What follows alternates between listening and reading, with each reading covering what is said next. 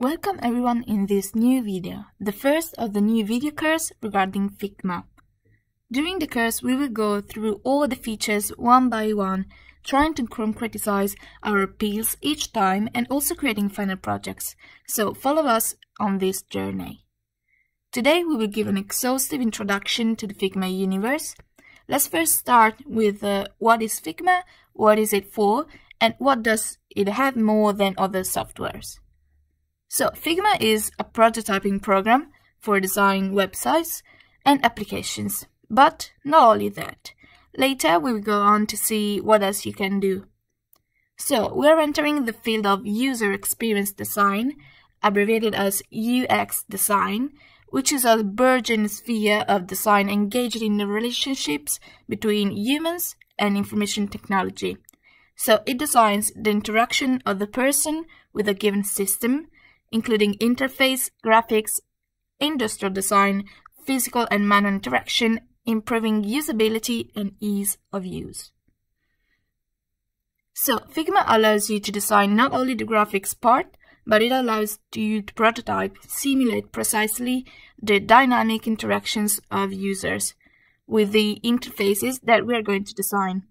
So in reductive words, we can design how a button is pressed, what happens, how to switch from one screen to another, how to make a drop-down menu, and much more.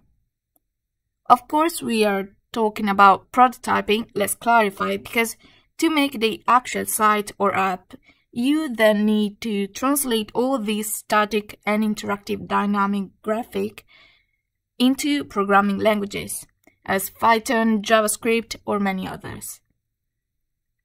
Another key feature that distinguishes this tool lies in the fact that it is designed as a collaborative tool, since it is possible for several people to work on the same project at the same time from different devices, thus saving time and money. And it can also be easily shared in this way with customers who have commissioned the product or service, and then we can go and ask for immediate feedback to evaluate, confirm, or have changes proposed. To conclude the introduction, let us emphasize that FIGMA has another powerful weapon on its advantage, which is the fact that it can also be used only via the web, thus without having to download anything. Indeed, we have here the FIGMA homepage, which we open by simply typing it into any browser, and we see that scrolling down, we are briefly presented with all the features and potentialities. If we click on products above, we see how FIGMA actually includes within it another tool called FIGMA Gem, which we will discuss later. For the left panel only, we also have downloads as the last item. By clicking on it, we will have the option to download instead an app for the computer if we are better off, or also for mobile devices. Both options for Windows or Mac OS. Or also the beta function, which has the exact same functions, nothing more, nothing less. In fact, we can install both because the beta one is more unstable, but it is useful for the developers to improve more and more the application. The latter panel, on the other hand, allows us to download the fonts to our device, but if we use the desktop app, it will not be necessary. Therefore, we know that we have both options. In this tab, you can also see the pricing, that is the available plans, and you can safely use the free FIGMA plan, in which there are clearly limitations, but compared to the other plans, they are really few, in the sense that you can take advantage of FIGMA almost to the fullest. If you're not a company, or at any rate, you don't have to take advantage so much of collaboration with other team members, so it is perfect anyway, because you only have 3 shared projects in the free plan, while personal projects are unlimited. So as you see, here is the comparison between the plans. We have the starter plan, which is the free one, and as you see, it's free forever, unless Adobe decides to remove. And here all the things that are included and not included in the various plans designed for various needs. A big real limitation of the free plan is that you cannot insert videos but only images. Articles. Also in this top bar, we have other 2 items. I recommend you to explore them thoroughly on your own over and over again over time, but now let's see briefly. Inside resources, we have so many other options. The first is the FIGMA blog with topical articles on design, marketing, planning, computing, and more. In templates, we have ready-to-use templates provided by the developers themselves. They are divided by categories to facilitate the search, so we have the favorites, those suitable for brainstorming, those for diagrams, for meetings among teams or with clients, research and design, or finally organization and planning. However, for each one, if we go to see specifically, there is an explanation of the most suitable context and functionalities, and also opening them, we have very useful guidelines. A different subdivision then is also given by rules, in the sense that of the sphere of expertise and work that we are interested in, and especially interested in companies such as design, engineer, marketing, and so on. In partners, we find the companies or startups that collaborate with FIGMA and provide program extensions, new resources or widgets. In addition, we have the possibility to work with the expert or become ourselves at some point upon application, recognized and certified experts by FIGMA. In plugins and widgets, we always find additions, for example, icons, transitions, special effects, app extensions, and much more, provided, however, by other users, some for free, some for a fee.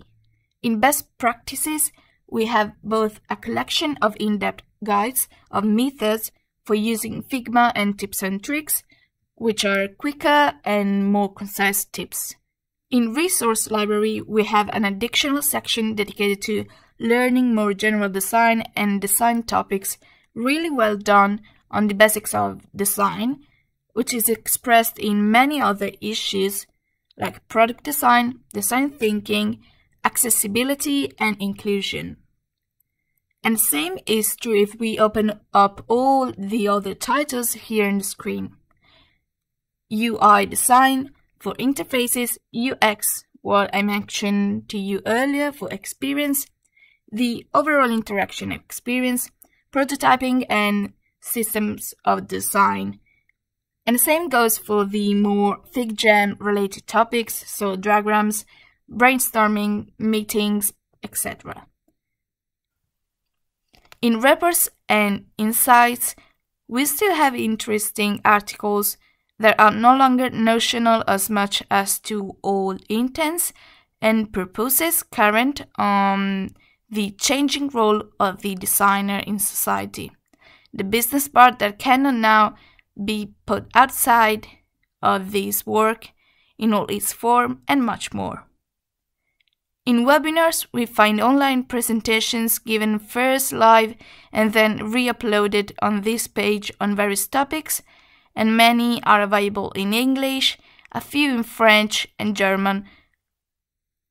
The last item, Help Center, is meant to help us learn FIGMA once again. There is the official FIGMA YouTube channel and also the possibility to contact a support team for any particular difficult issue to solve on our own. In community resources, on the other hand, the resource of the community, the set of users, we then find products, that is, templates, extensions, details, icons, and more created by user for users. Some are free and some are not. Let's go on the fly and give an example for the most important part of FIGMA, that is prototyping. If we select the free only products, we will find this prototype switch between off and on, a toggle in short. We click open on FIGMA and we see that if we press shift, all the lines and indicators appear that are the descriptors of the dynamic process that then takes place, when in fact we go to click play and see how it works. So even the detail or the deformation of the dot into a more squashed one into the section. These are all absolutely not insignificant things that a real designer does not shy away from including if they have a motivation behind it. So now let's try first to log in and then access Figma through the internet. And we can sign up with a Facebook account or Google or any email. It will then ask us to answer a serious question that will only be useful for Figma to probe the ground and see if we are individuals, companies, students, etc.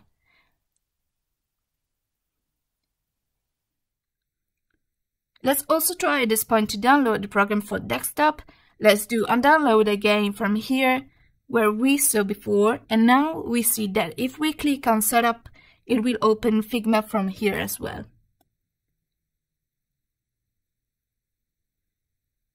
Well, I will say that's all for today. Thank you for watching so far. If you found the video interesting, leave a like and a comment for any doubt or suggestion. Subscribe to the channel, and if you'd like to support us, you can also join as a supporter to help us create new content every day, and we will see you in the next video.